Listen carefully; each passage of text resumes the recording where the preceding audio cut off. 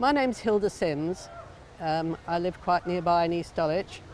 As early as the 1990s, I used to catch the number 12 bus and sit on the top, and already I would see the Lido was left derelict and weeds were growing out of what had once been the pool.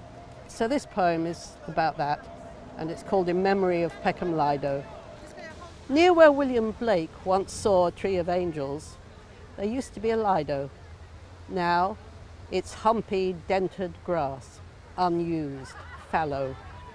We'd hoped builders, gardeners with roller and plough would come, give it purpose, flatten and sow, create a swing park or a bowling green, somewhere for people to go, relax. But no. Once there was diving, splashing, shoving, fooling, butterfly, breaststroke and crawl, sunning, swanning, loose limbs stretching, shimmering below the blue.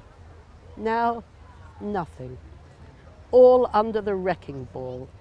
The tide's gone out for good, drowning the laughter. The demolition men have earned their quarter.